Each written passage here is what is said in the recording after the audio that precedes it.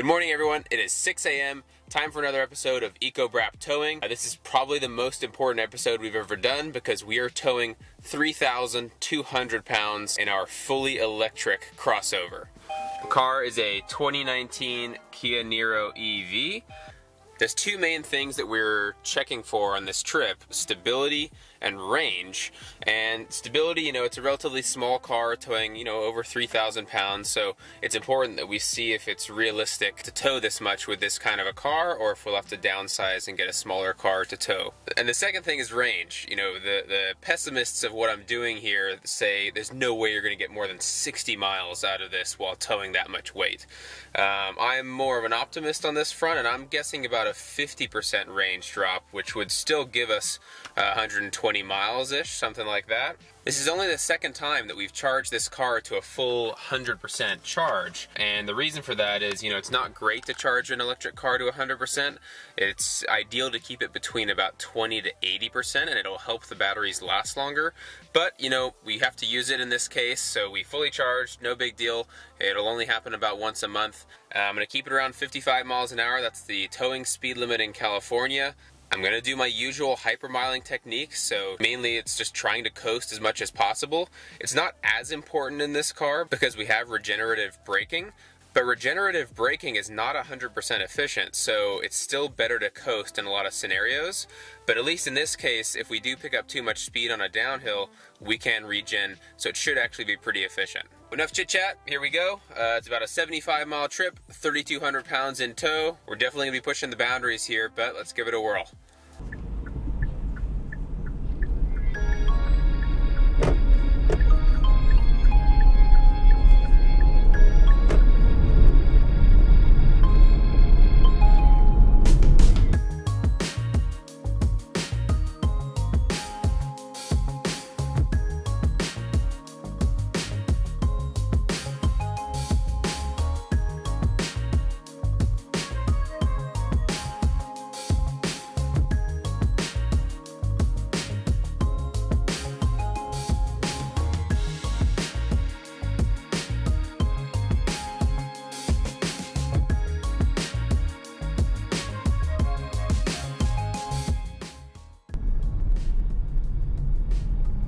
Alright, here the fun begins. We just hit San Francisco traffic. Unfortunately, I left a little later than I wanted to this morning, but I just slowed down from 55, 60 miles an hour to 7 miles an hour without touching the brake pedal, towing 3,200 pounds.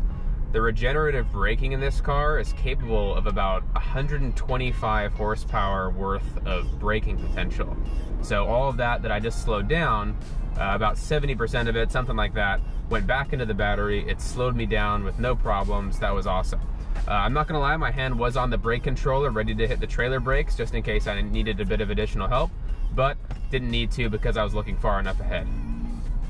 So when I was doing my 20 miles per gallon while towing series, I was always terrified of hitting traffic like this because it was gonna compromise my fuel mileage. In the EV here, I'm not entirely convinced that this will kill my mileage too much because I'm not idling. I'm just using whatever energy I need. That's kind of the advantage of EVs. And who knows, maybe it'll help just because I'm going so slow and not hitting the brakes at all, just coasting along nicely.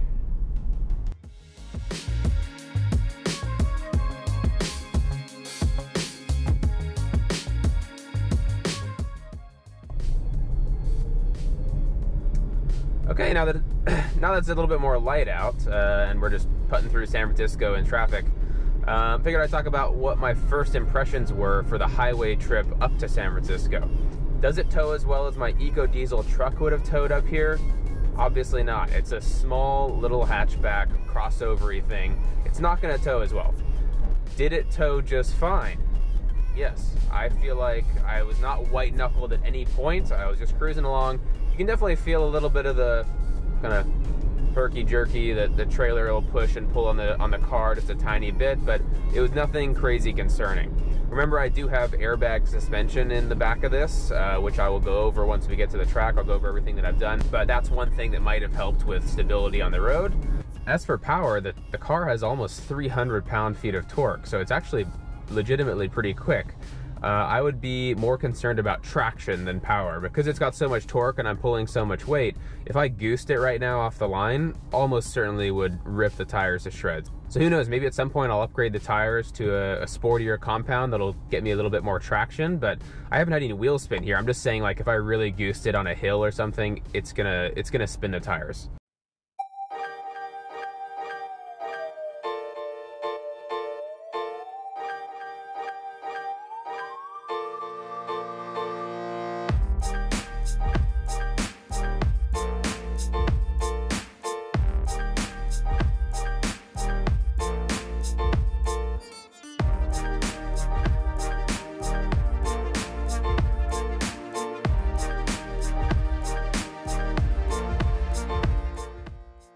I'm using about, let's see, about half throttle right now to maintain speed up this pretty steep grade. It's probably like 10-15% tops.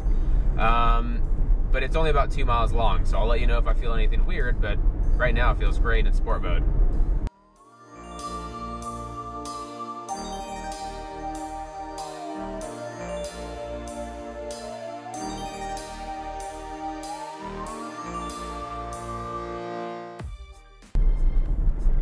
Okay, we're approaching the top of the hill now. Zero problems whatsoever getting up that hill. It's only about 2 miles long, so it's not a great test, but it's a decent slope.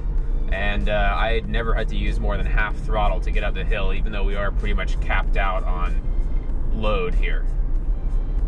Okay, we're heading down a pretty steep grade now. I have not hit the brakes once. I'm not even in the highest regen setting. I'm just kind of cruising between the first and second regen settings, and it's doing just fine. What's really nice is in my diesel truck, if I wanted to be super efficient, I would fly down this hill at Mach 3, trying to not lose any efficiency to brakes. But here I can just regen as I like to keep the speeds nice and sensible, and I'm not losing too much efficiency on this front. So I know a lot of you guys have probably been wanting an efficiency update on this trip. We are currently 51 miles in. We've got 22 miles to go, and I'm not going to give you any spoilers yet. I'll wait till we get to the track to give you a full update, but I'm not going to have to stop and charge on the way up there. We're going to do just fine getting up there, which is great.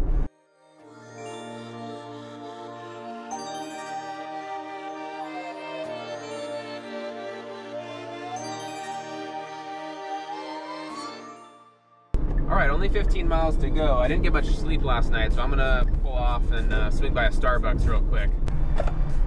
Okay, short on-ramp on the freeway. It's also uphill, pretty steep. Off we go. 20 miles an hour, 25, 30. A little bit of traction control there. 35, 40, 45, 50, 55. Good to go.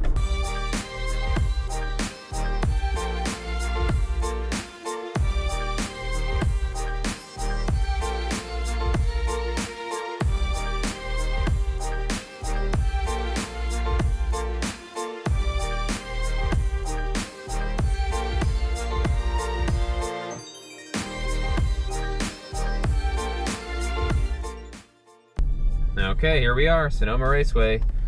We're gonna check in and then we'll park up and give you an update on our range.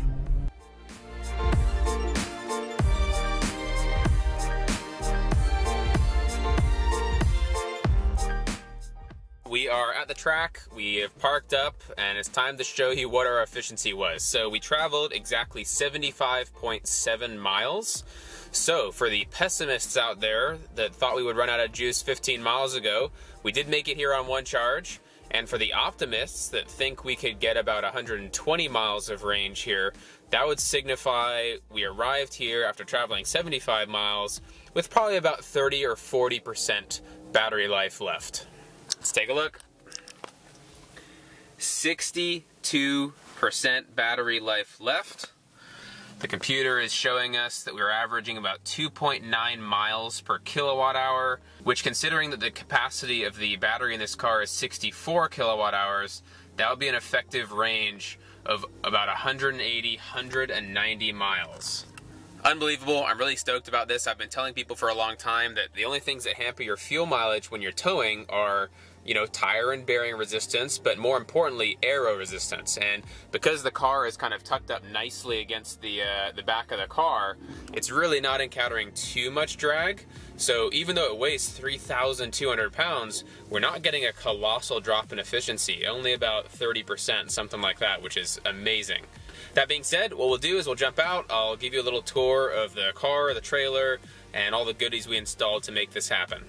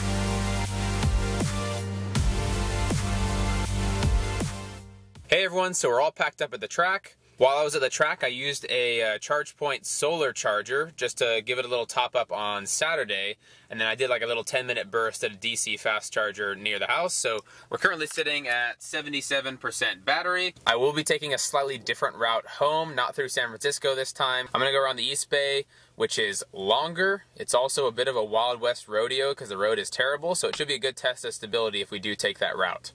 We were able to get some crazy efficiency on the way up. We're gonna try and do the same thing on the way back. But in order to do that, I've got to do my final modification to make sure we can be as efficient as possible.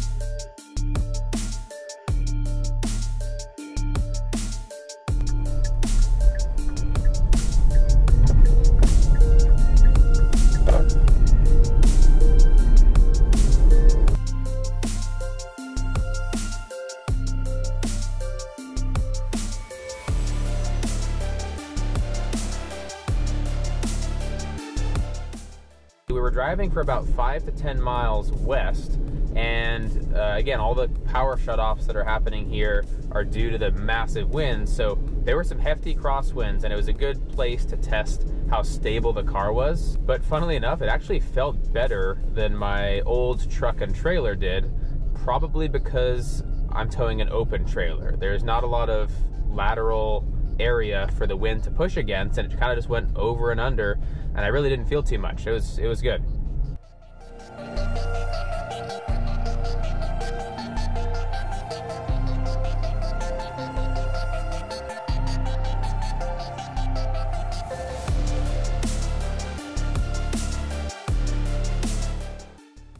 Okay, so that bridge, there was a massive crosswind and it was directly perpendicular to where we were going, so I felt that one, but I wouldn't say it was any worse, and I still think it was probably better than, you know, towing a 24-foot box trailer. That would have been a nightmare on that bridge today.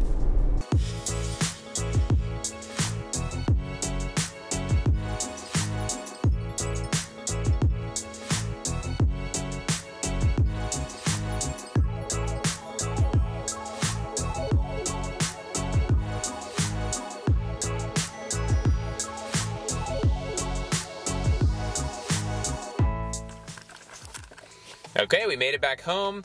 It was a bit of a longer trip than the way up. On the way up, we did 75 miles. On the way down, we did 85. And if you recall, we left the parking lot at the track with 77% battery, and we arrived with 34. So we used 43% of our battery on that 85-mile trip, which means we averaged 2.9 miles per kilowatt hour. Our average speed was just over 40 miles an hour, so it was pretty slow. We got stuck in a fair amount of traffic, but it was a good test anyways. So in conclusion, for our towing trip, we traveled 160.2 miles. We averaged 2.9 miles per kilowatt hour total, and we used a total of 81% of our battery on that trip. So the next thing you might be wondering was, oh, okay, well, what is our range while towing 3,200 pounds? If we use the dash reading of 2.9 miles per kilowatt hour and our battery pack is 64 kilowatt hours, that means we would have a range of 185.6 miles, which is pretty crazy. That's only about a 33% drop in efficiency. What's crazier is if we use the battery calculation, where we used 81% of our battery, that would yield a range of 197.7 miles. But obviously in this case, we don't want to risk it for the biscuit that much, so we're going to use the lower estimate. So our range is about 185 miles, assuming all goes well. Interesting, because the furthest track we go to is Thunder Hill, which we will do next year. That's 186 miles each way. Whether we decide to go for it or we stop and do, a 15 or 20 minute charge along the way, to be decided, but stay tuned for that one. And just before we shut the car off, the 2.9 number is really good, but you might be asking, well, how hard is the car working while towing 3,200 pounds, even through, little foothills of California? Well, we've got this interesting feature on the car that tells us how aggressively we're driving.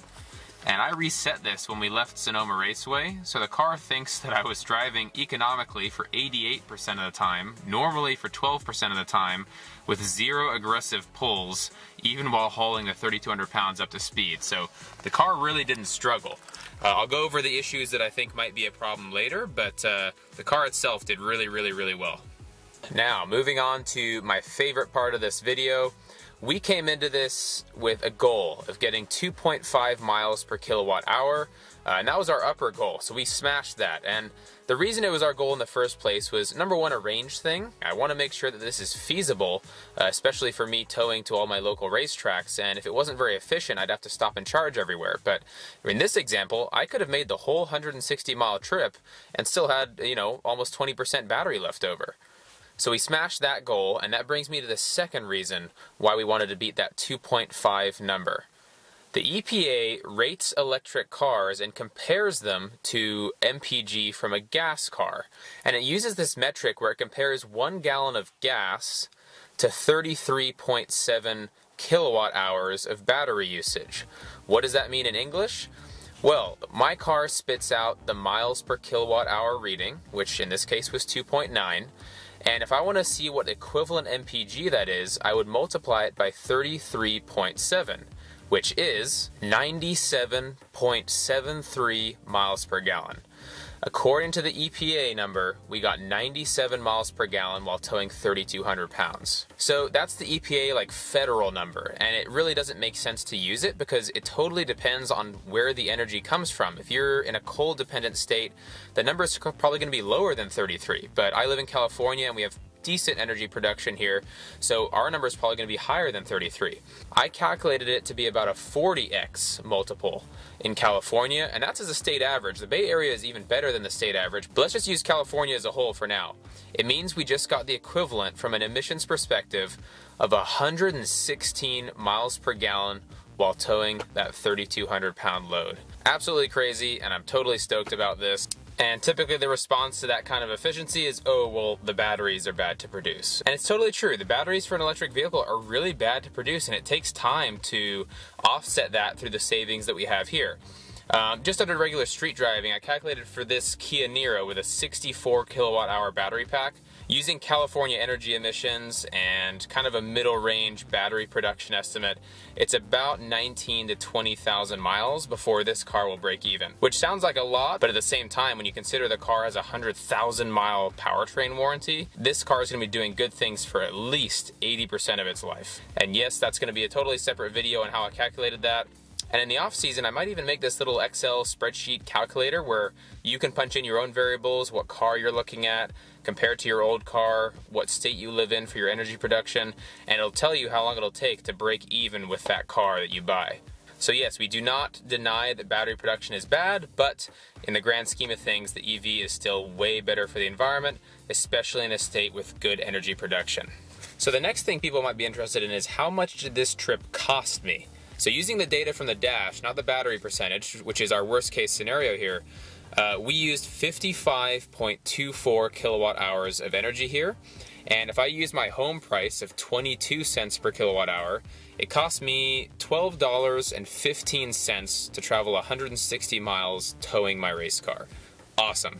To compare what we did previously with our diesel truck, and we were hypermiling like crazy, the best we saw was 23 miles per gallon while towing our race car, which is still pretty crazy. But that would have cost us $27.86, so it's over 2 times cheaper than the most efficient diesel setup we did. Obviously, this is going to vary on where you charge, how much your energy costs are. In reality, it actually cost us less because we did do a bit of free solar charging at the track, but if we do fast charging instead, it might end up being more than that. But regardless, there's no way it's going to be more expensive than what we were doing with our crazy efficient diesel setup. So final notes, how do I think the Kia towed? Obviously, like I said, it will never tow as well as a pickup truck, but I was never white-knuckled at any point of the trip. I did not feel stressed out at all. Really, the only thing that I noted was that it's front-wheel drive on Eco tires, so if I was on a hill in San Francisco and I really tried to goose it off the line, it would just do an occasional little chirp from the tires, so just thought I'd mention that, but that was really the only thing that I ran into. As for stability, it was really good, even in the pretty monstrous, 40, 50 mile an hour crosswinds on the way back.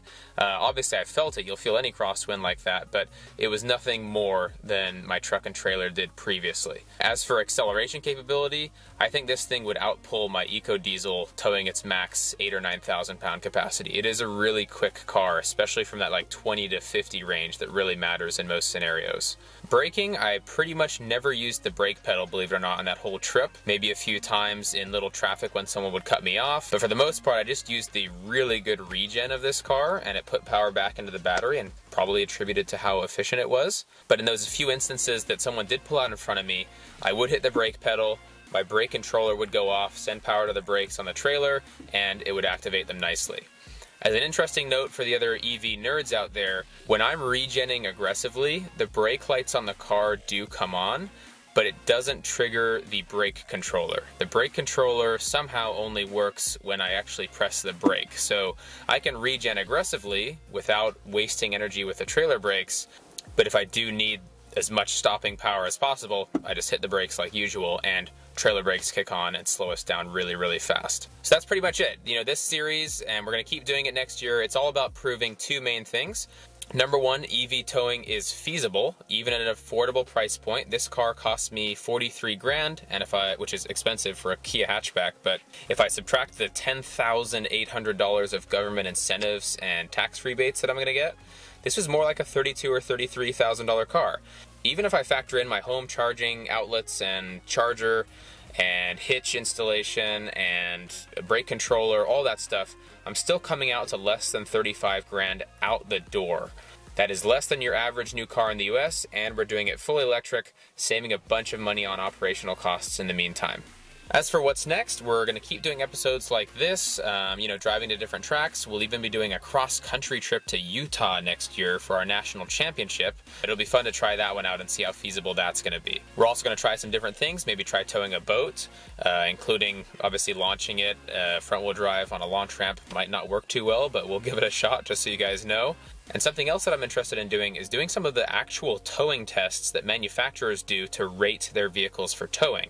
Starting and stopping on a steep hill, braking distance, understeer control, sway control, handbrake holds on a steep hill, all that stuff. I think I'm going to try and do a video to see if the Niro EV would be rated for this 3,200 pound load at that manufacturer standard. It should be pretty interesting. But either way, thank you guys for watching the video. Make sure to like and subscribe. Catch you guys next time.